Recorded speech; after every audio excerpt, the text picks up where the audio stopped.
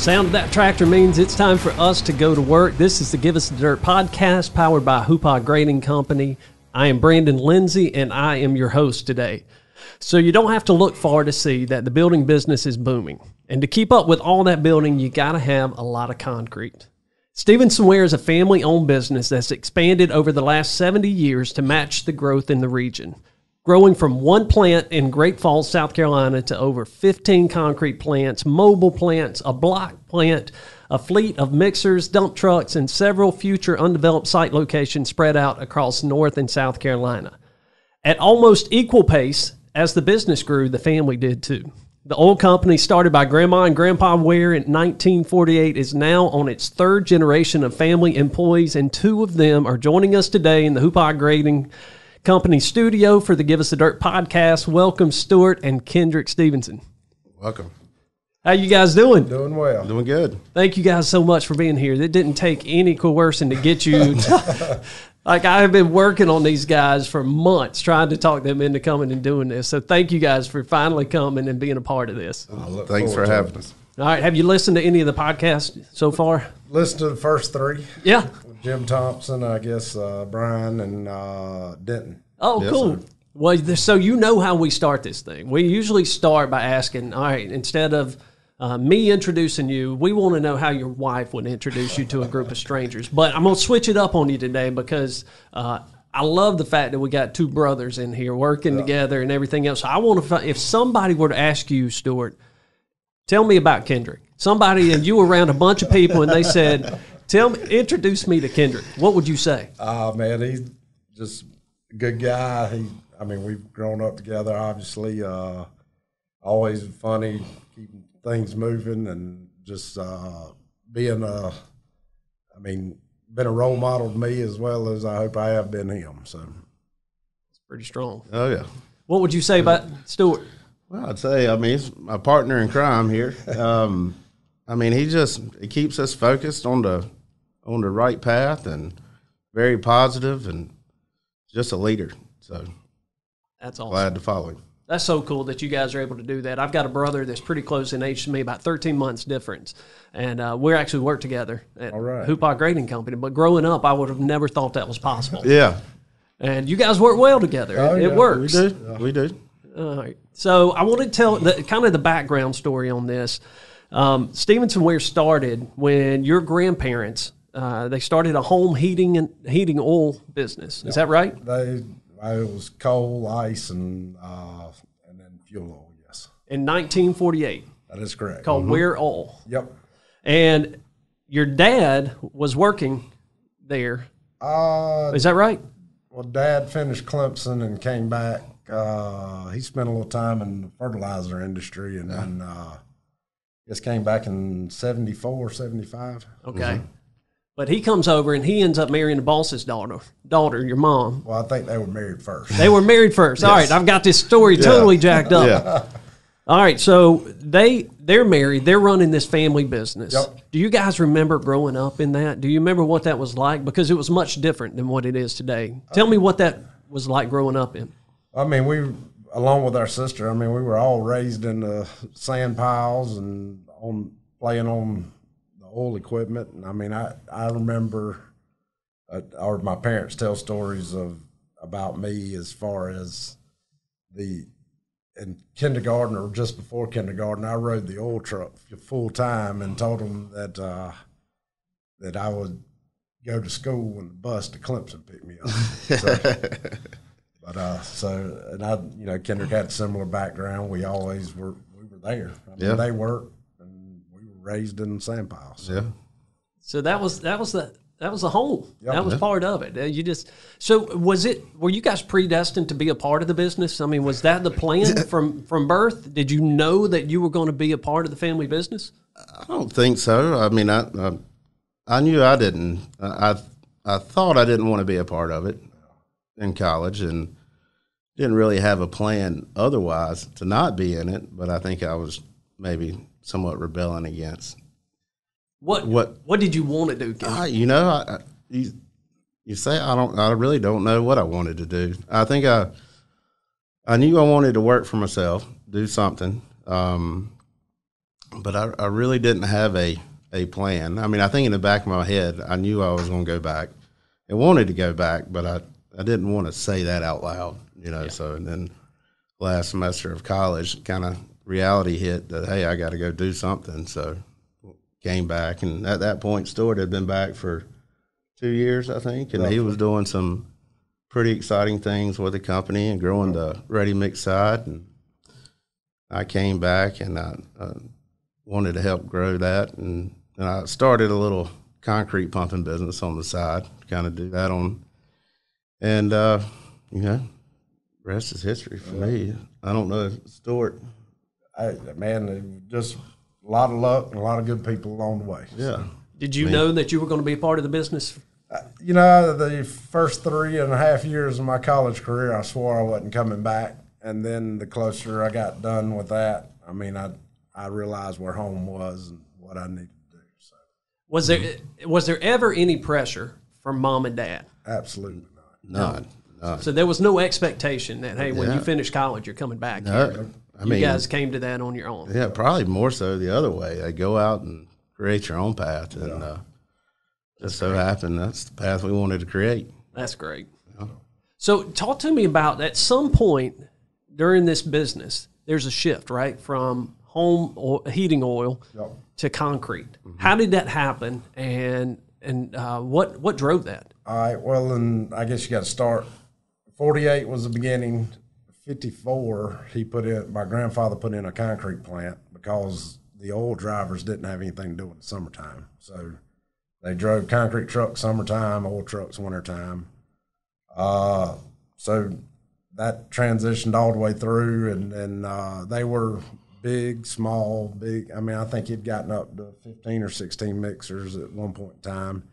And that was when 77 was coming through. They were doing a lot of the cross bridges and stuff, or the non-interstate paving portions of I-77. And so that was about the time my dad came back and started to buy out the business, so to speak. So that, I mean, he was big into oil and concrete. And then I guess at that same time, you've got the mills that were leaving Great Falls, and Duke Power was transitioning a lot of their maintenance departments out of Great Falls. And a big portion of the oil business was the lubricant side. So that, I think the profit margins started going down, as well as higher regulations. And I just eventually, I guess somewhere early 90s, transitioned completely out of the oil industry. And then at the same token, with the interstate system, where they facilitated a lot of their moving the fuel oil and stuff was through service stations, and that transitioned to the interstate, and which kind of took away a lot of his outlets to sell fuel oil or gas and fuel. So. That's interesting. I had no idea. So the concrete plant was just to give everybody something to do during the summer months when they couldn't. I think that was service oil. That was the initial plan. I think it became more full time, and it was a whole group of guys, or not group, I mean, there was 3 or 4 producers down that 77 corridor that they all worked together. One was Winsboro Concrete, Brother Lyles. Another gentleman was Camden Concrete. I can't remember his name. And my grandfather and those group of men were all kind of together and worked together in the ready-mix industry. And then in turn, I think most of them bought oil from my grandfather and my dad. So. Got it. Gotcha. Yeah. So they were running. So he said, they say we're committing to concrete. That's where it's at. That's where the future of this business is. We're going in and concrete. At that time, it's the one plant there in Great Falls. It was actually by the 70s or mid 70s, early 80s. It was 2 plants. 2 plants at that time in Great Falls. Okay. And then is that what was in place when you came back from college? No. What did it look like then? The original plant was in place when my parents started to buy it out. They decided, in order to be able to afford it, they sold the newer plant that they had put in for the interstate system. So. Okay. And I mean, if you talk to my mom and dad, Kendrick was raised in a bassinet in a batch office, and literally the state would come in and batch. So my mom was a batch person. So yeah. And then, so I mean, that's one story they tell us anyhow. I don't remember it, that. but You were actually raised in the batch. that's what they say. Yeah, I mean, That's so cool. All right, so then comes this next generation, right? Here comes Stuart and Kendrick, and you guys have joined forces. Talk to me about that. How did you guys sit down and lay this thing out? Who was the visionary in this thing, and just how did you guys fall into your respective lanes? Well, I'd say that's where we differ. I mean, we kind of run from a round table and bounce ideas off of each other. And I mean, between me and him, I don't think either one of us envisioned one or the other in the lead. I mean, it's a joint effort. yeah. Both of you wanted to grow? Oh yeah, I mean, we had a vision Yeah. from day one. I mean, I think that vision was like 5 plants around Charlotte area. At the time, we were just in Great Falls, and we had an idea of moving to Rock Hill, where our customer base was, and opportunity came along and seized that, and that was a great thing. And then a few years later, another opportunity came along, and we were able to pick up a plant in Monroe and Richburg, and then just over that, I mean, I don't know if we've ever really sat down and said, hey, this is what we're going to do, but we're going to take advantage of the opportunities that come along. And I mean, I feel like we've created opportunities, don't get me wrong, but just really taking advantage of them. And I mean, we don't really know what we want to do or where we want to go.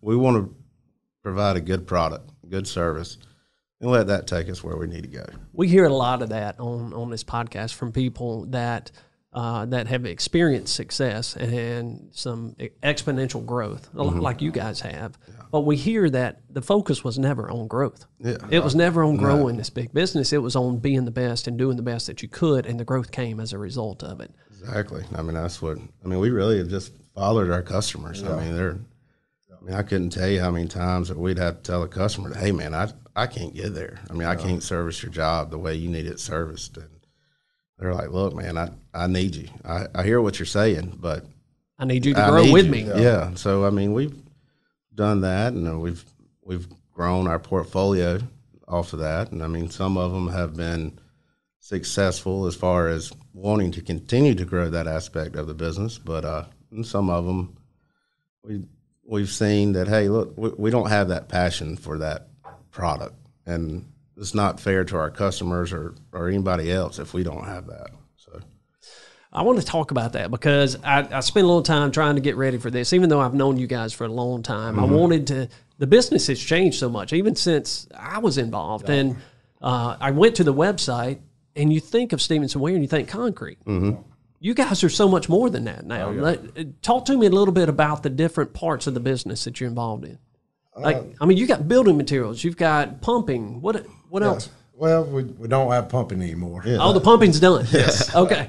We recently sold that to Blanchette Concrete Pumping. And okay. Kind of thought that was the way we wanted to go, and then just realized we didn't have passion for pumping. So we've started a handful of things, gotten out of a handful of things, and gotten into other things. Oh, yeah. All of them which we feel have complemented each other. But, they were successful. It was just, at the end of the day, it's not what we did. Yeah. And I'd say we did it good. You get to a point to where, is this something you really want to grow? Is this what you want to pursue? And if the passion's not there, then I think it's time to look at it and say, well, maybe it will be for someone else, or maybe that's an opportunity for somebody else. So. And that's one of the parts of being a leader of the company is that you have to decide, all right, are we going down this path or are we going down this? Is this an opportunity or is this a distraction? Yeah. Yep. And I love the concept that you guys talk about, that it's not, all right, Stuart said we're going to do this or Kendrick said we're going to do this. It's a decision by committee. Oh, yeah. And has that committee grown? Oh, yeah. Oh, yeah. So you've got others outside of just the two of you that get around that conference table and say, hey, this is something we think we need to do. Oh, yeah. One of the weird things about us, I guess, is Kendrick and I don't have offices. We sit in the conference room and work from there, and then whoever is in that group comes in. And, it's crazy at how any day can be an idea or an opportunity that none of us have even considered. Yeah. So how do you do that? How do you weigh whether or not this is an opportunity or this is a distraction? How do you make that decision? I mean, it's usually over a few beers, to be honest with you. That always does. If it sounds good over a few beers and sounds good without them, then that's a pretty good idea. If the idea is still good in the morning, yeah, exactly. then we're going with it. yeah. I mean, I think we were talking about a new opportunity or an idea yesterday, and I mean, I'm not afraid to go after it and try it. I mean, if it doesn't work, it doesn't work. But hey, it's not a failure. Yep. I mean, we just find something else or do something. I mean, with growing, our core business will always be, I feel like, concrete, at least in our generation now. If the next generation wants to do something else and they find their way, if that's what they choose. And we're going to talk about that next generation because I got a feeling they're going to want to do something different. Oh, we'll see. We'll see. Probably.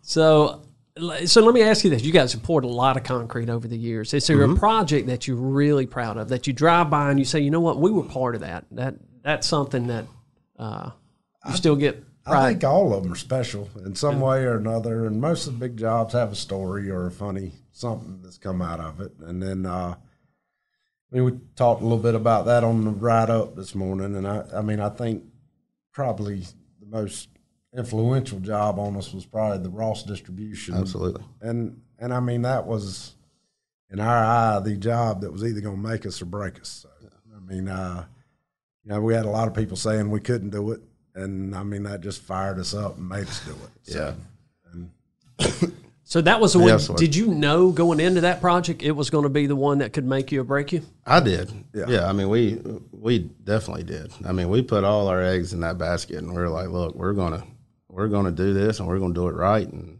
figure it out. Yeah. So I mean, I think everything that has come after that is predicated on the Ross job in one aspect or another, and it came at the right time. I would say, if anything, we're good at timing. I don't know why, but we're good at timing. I mean, that was coming out of the recession, so we were able to start buying some equipment coming out of the recession, getting employees, and then by the time the Ross job was wrapping up, the economy was coming back a little bit, so we were able to grow again, and just really, I mean, haven't looked back since. No, yeah, I mean the quality. I mean, we put everything into it to grow, because we were just this little residential footing guy that can just pour concrete for a residential driveway or something like that. And then through the recession, I went and I'd really try to learn as much on the quality side as I could, and really kind of got into the state work and some light commercial. And I mean, we saw we had to evolve, and I mean, that's during the downturn, that's what we did. I mean, we went into it as a residential concrete customer or provider, and came out of it really, I mean, we dominate the industrial slab business now. Yeah, I mean, we feel like we do. Yeah, that's I want to dig into one thing that, we do good, I think. I mean, because I think that is a fascinating part of your story. I mean, because in some sense, you guys were the underdog. I remember that project. And I remember the people saying, they can't do that. Yeah. You guys had heard that. Oh, yeah. Does that fuel you? Oh, yeah. Absolutely. Yeah. I mean, we'll always have a chip on our shoulder, man. I mean, if you ask us, I mean, we still have the mentality of 5 trucks and a little concrete plant that can do like 20 yards an hour. I mean, that's where we get most of our drive from, I think. We want people to say they can't do that. Yeah. I mean, we always want to be chasing number 1. I mean, put me in the 2 slot and I'm good to go, you know? That's where we – I think it's so cool. Yeah. And that, you know what, and to think about it, you guys are playing in the sandbox with some big players. I mean, you think about the people that are in this industry, they are international, vertically integrated companies that you guys are going toe-to-toe with, and in some ways outperforming a lot of times. And so do you ever sit back and think about that there are board meetings going on in other countries right now, and up on the screen is this name that says Stevenson Ware, and they're trying to figure out how to compete with you. Very humbling. Yeah. I mean, the idea of that. I think our success has been based on that we treat all of our, or try, hope we treat our suppliers like we would, we would want to be treated from our customers and stuff. So I mean, so you treat them like a customer. Yeah, absolutely. Yeah, I mean partnerships are the most important part of this business. Yeah, I mean, I feel like we have navigated that well for the most part. Yeah. I mean, I'm sure there's been a few bumps. I remember a partnership speech from you in 2012, I believe. Yeah, I didn't know if I was going to make it out of that one. I appreciate you guys letting me walk from that one. I mean, but we can't be successful if our partners can't be successful. Yeah. And I mean, that's at the end of the day, that's what it's just got to be successful, profitable. I mean, that's what drives it going forward. I agree with you 100%. We say it all the time. We can't be the best if we don't have the best partners. That's a fact. That's the only way we can do it. And we really do. I mean, we really have some good partners in this industry. Well, you guys made some big waves this year. This was a big year for you. Absolutely. Talk to me about this merger. Tell me about the merger with Southern Concrete. Well, I'll tell you what. Let's start here. Where did that conversation originate? So we bought a concrete plant off of Craigslist in Hickory. Yeah. I guess, 3 or 4 years ago? Yeah. And just off a whim. It's on a Craigslist ad that someone brought to us. Hey, look at this concrete plant. And you can buy a concrete plant on Craigslist? Evidently, yeah. So it must have been a weak moment. I'm not sure. So we were talking about, Kendrick and I were flying back from a trip, and we were talking about it and just decided, you know what, this doesn't make sense. We probably need to, either see if we can sell it or go in, dismantle it, and just sell the property. And didn't fit our footprint at the time. And then so we were discussing that and said, well, you know, maybe we'll reach out to Southern because they had recently bought out Kerr, and it was kind of in Kerr's footprint. And, you know, maybe we can work out something that's beneficial to both parties. And then started playing around with a map and putting dots on maps. And I was like, man, this makes a little more sense than we'd ever really thought it would. And then ended up getting a meeting with SCM guys and had a conversation with them. And, man, really just realized we're a lot alike. I mean, family owned. I mean, was a lot of synergies there. I hate to use that word. We make fun of it all the time. But that truly were there, and we presented our ideas. They presented some ideas, and one thing led to another, and I think it took us, 10 months? Well, 10 months, yeah. Which is a relatively short time to pull off something of that size. Yeah. Oh, yeah. So, I mean. Yeah, it was pretty neat. I mean, through all the negotiations, it's very easy. I mean, we were so like-minded.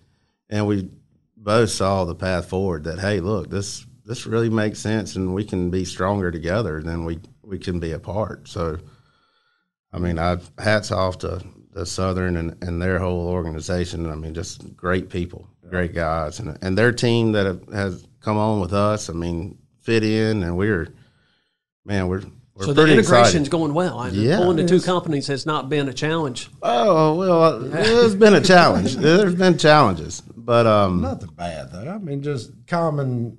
That's not the way we used to do this, or I mean, simple things that we've learned from them. I hope they've learned from us. And we'll continue to do so. And I mean, so far everything seems to be mutually beneficial to both sides. Yeah, I mean, like I said, I mean. We sell a product. We sell a service. That's the best way to do it. And, I mean, their whole team has come along, and like Stuart said it best, I mean, we've learned a lot from them. Hopefully they've learned a little bit from us on how we do things. And, man, I think day one I was worried about just getting concrete out the door. And then still to this day, that first week is the busiest week we've had. We sold more concrete the first week than we have since. So hopefully that will change going forward. But as of right now, that's still I think we did close to 20,000 yards in 1 week, which was a pretty big. Major undertaking. Yeah, I think up to that point, maybe 12,000 was the biggest that we had ever done. Right. And, but we did it. Well, everybody came home at the end of the day, and I mean, it was a lot of long nights, early mornings, but came home at the end of the day Yeah. just to shower to go back out. Yeah. So That's incredible. Yeah. That's it. So what's the scope? What's the size of the new merged business? What does that look like? 13 active sites, 15 active plants on those 13 sites. We currently have 2 portables up, have a third that we have planned to go somewhere. And the portable number can always change a little bit. We're always looking for another opportunity. So. yeah, and then got a handful of sites that we anticipate to develop. And what am I leaving out? The block plant. Oh, the block plant, That's yep. new to us. We're trying to navigate that. Yeah. So we're looking forward to learning more about that. That's going to be a challenge for us to learn. It's a little different than ready mix concrete, but we've always been in the business of selling block and building material. So now we got to figure out the production side of it, which I think we're both excited. We like taking on, hey, can we save a penny here, do that there, and that's kind of what that market is all about. So. Well, it makes a lot of sense, and congratulations to you guys and your entire team. What a great accomplishment there, and something to be proud of, and something I assume took the industry by surprise. Right? Did you guys? What was the feedback? Feedback. I mean, I haven't necessarily heard anything negative. I would say the amazing part is how quiet it stayed. Yeah. Well, that was amazing. Yeah.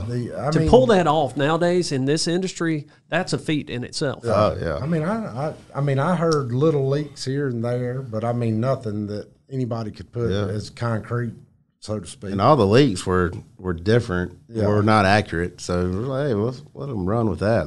That'll be good. So. Well, congratulations! What a huge accomplishment! Thank you. Yeah. And excited to see that continued growth. I think you guys are going to be great together. I think that makes a lot of sense for a lot of reasons. Mm-hmm.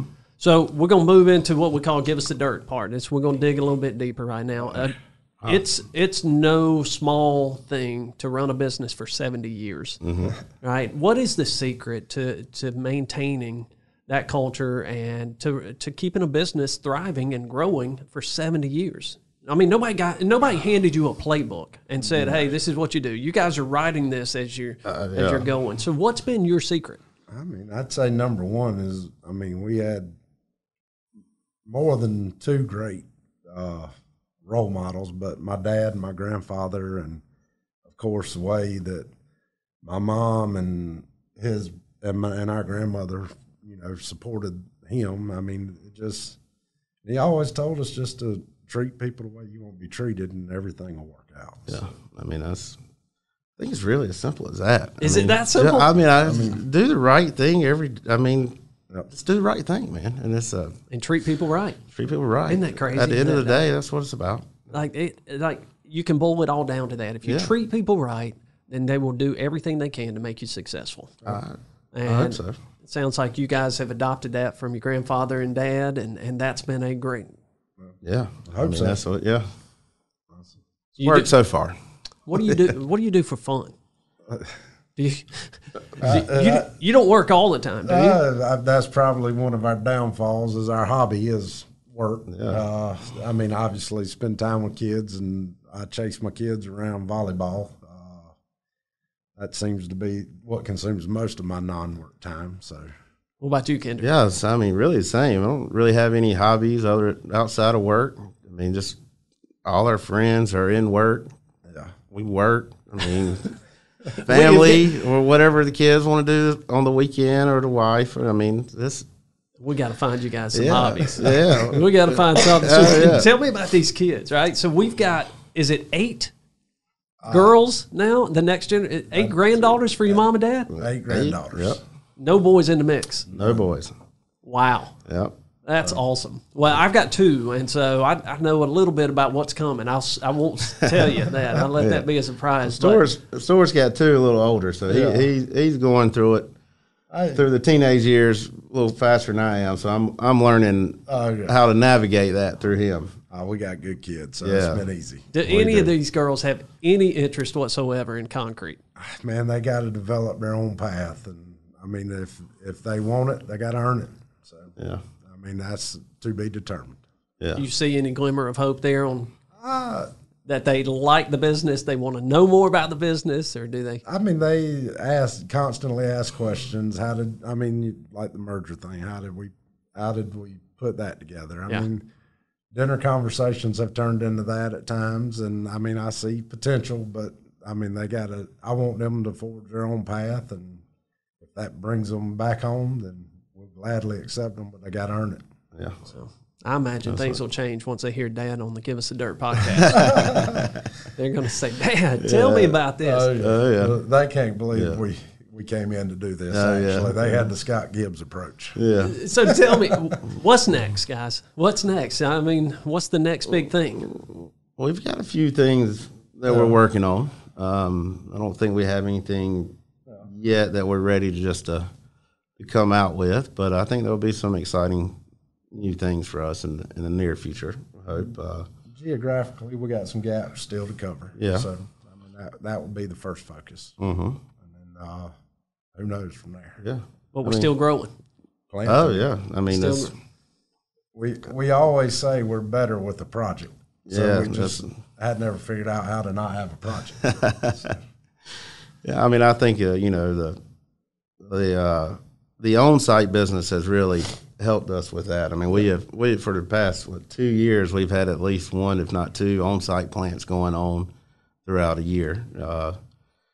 And I mean, I think at one point in time we had a job in Atlanta and a job in Rocky Mount. I was in Atlanta. Stuart was in Rocky Mount. Gary was running the office in Rock Hill. So, man, we like challenges. So we'll see.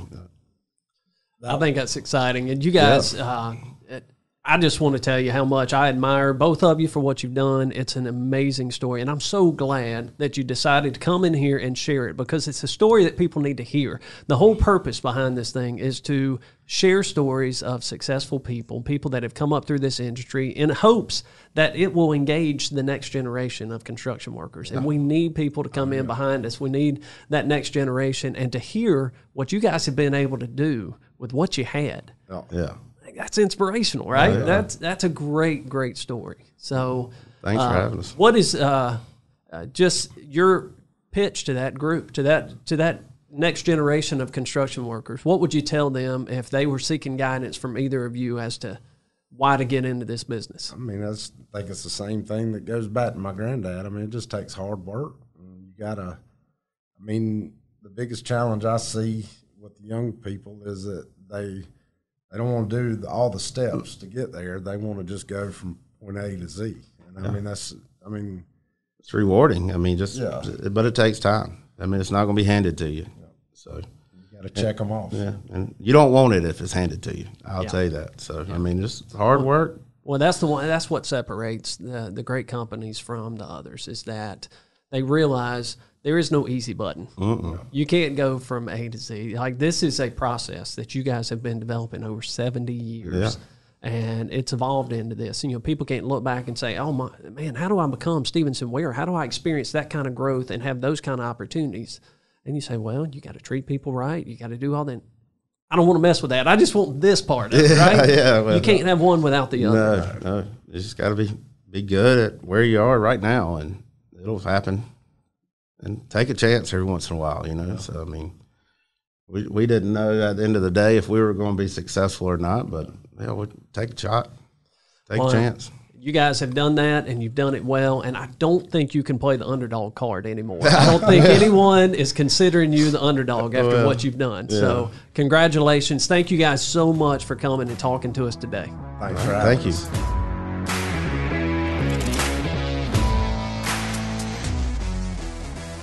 Thank you for listening to this episode of Give Us the Dirt. Our podcast is powered by Hoopah Grading Company in Charlotte, North Carolina, and produced by Well Run Media and Marketing. Visit our website at giveusthedirtpodcast.com and subscribe to this podcast on Apple and Google so you never miss an episode.